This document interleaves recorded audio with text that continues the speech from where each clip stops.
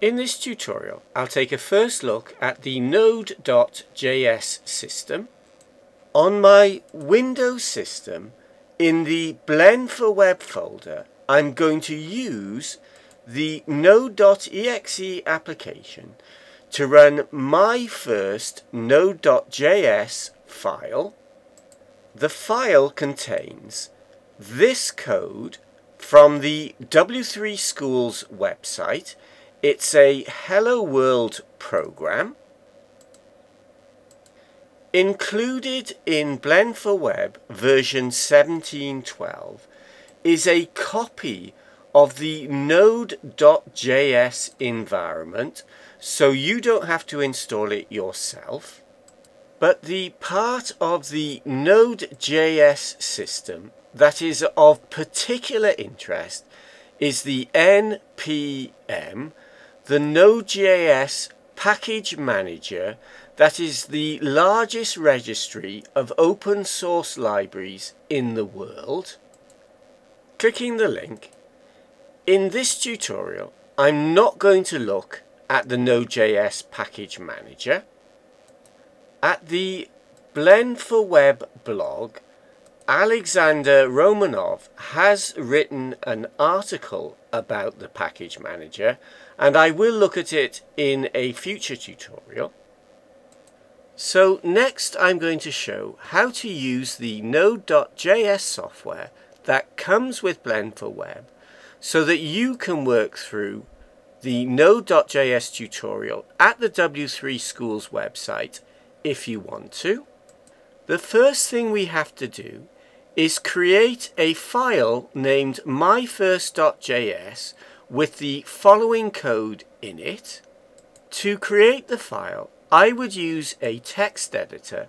The text editor I normally use is Notepad++, but for this demonstration I will use Windows Notepad. Highlight the code, right-click, copy, click, right-click, paste, file, save as.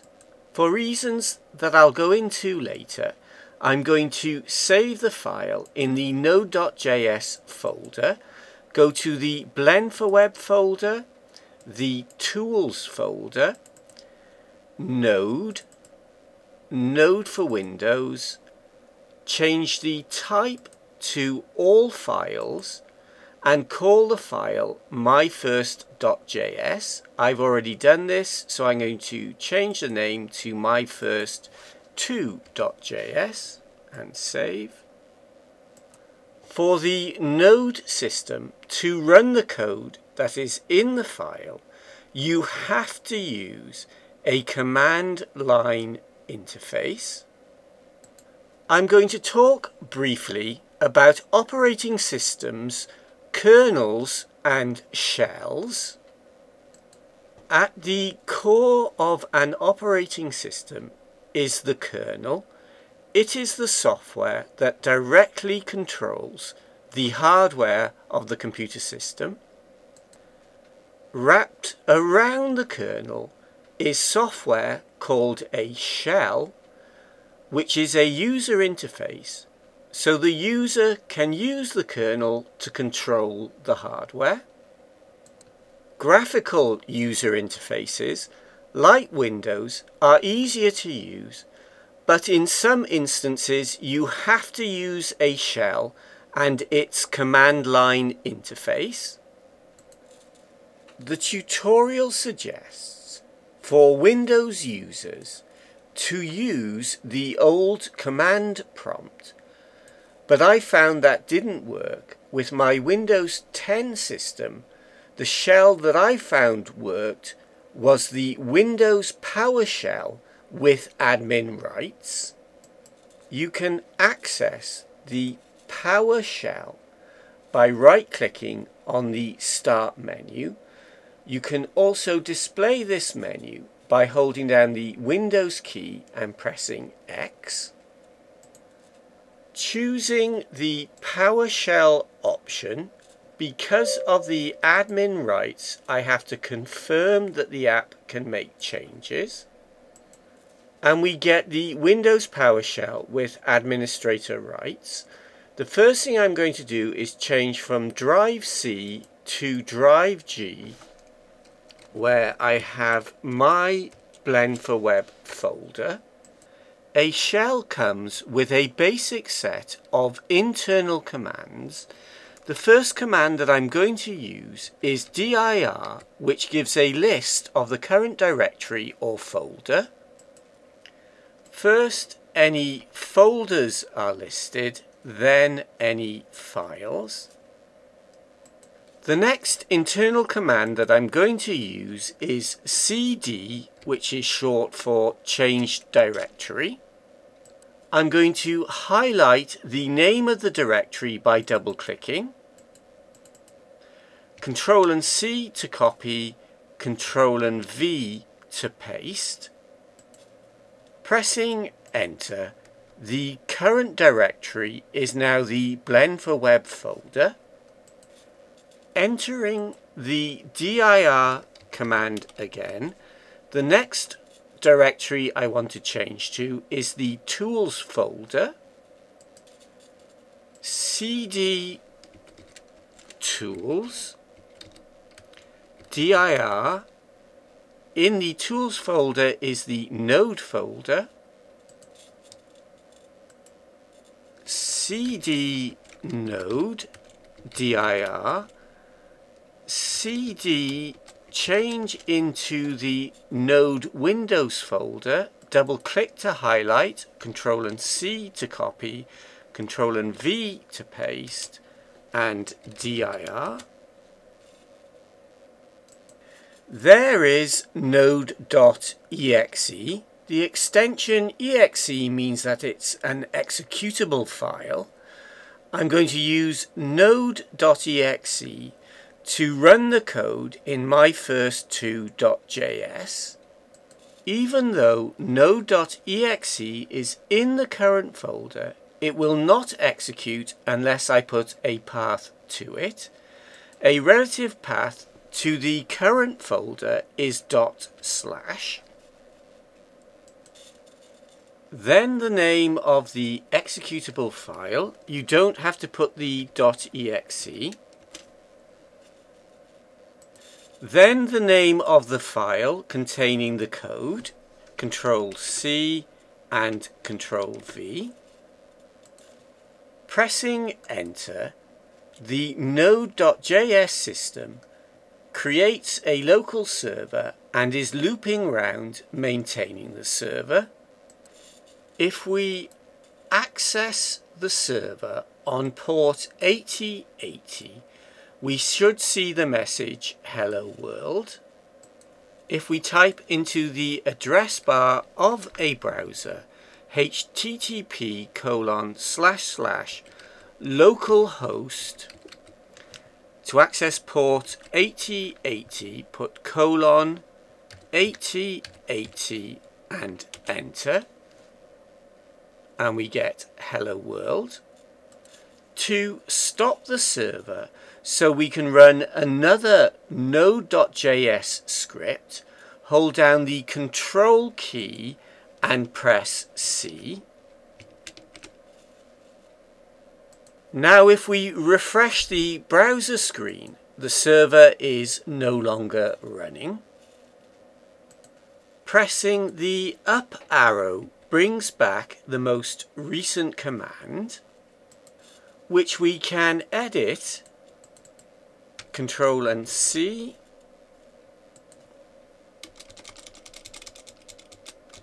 Control and V, and run again.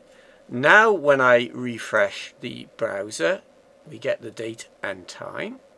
With what I've shown you so far, you should be able to do at least half of the tutorial and be able to experiment with Node.js.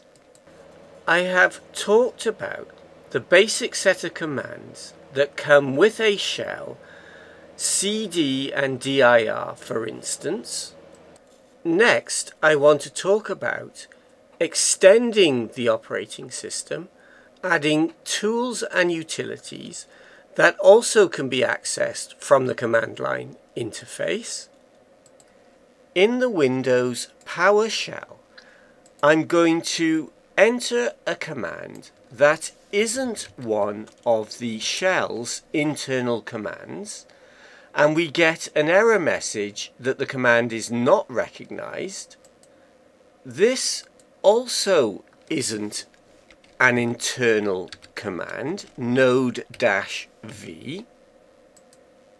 but it works. It gives the version of Node.js. So why and how was Node.exe found?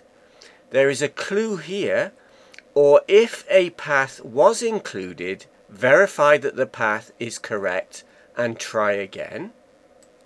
The answer is you can extend an operating system by adding new commands, provided you provide a path to the folders where the new commands' executable files are stored. The next question is, how do you provide a path to the folders where the files are stored? On a Windows 10 system, go to Settings, Control Panel, System, Advanced System Settings, Environmental variables are a set of variables that are used to configure the system at startup. Clicking Environmental Variables, select the Path variable and click Edit. All these paths are put together into one string and stored in the path variable. Here I have added the path to the Node.js folder. You can go into edit mode by clicking on a path when it's selected. I'm going to copy the path, click anywhere to go out of edit mode. Pressing delete deletes the selected path. To add the Node.js folder to the path environmental variable, click New, enter the path, and click OK. Click OK again. You have to restart the system before the changes take effect. Once the system has restarted, you can use ordinary Windows PowerShell. You don't need admin rights.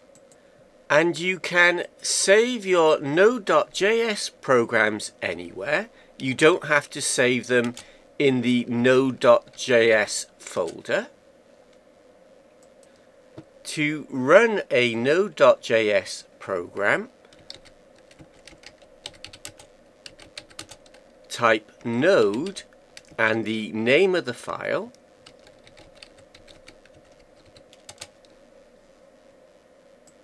and it should all work. That's the end of the tutorial. I'll put the files used in the tutorial for you to download at my website. To visit my website, click the eye icon in the top right hand corner. If you'd like to subscribe, click the stickman. If you'd like to sponsor my tutorials, click the Patreon link. Thanks for watching and goodbye.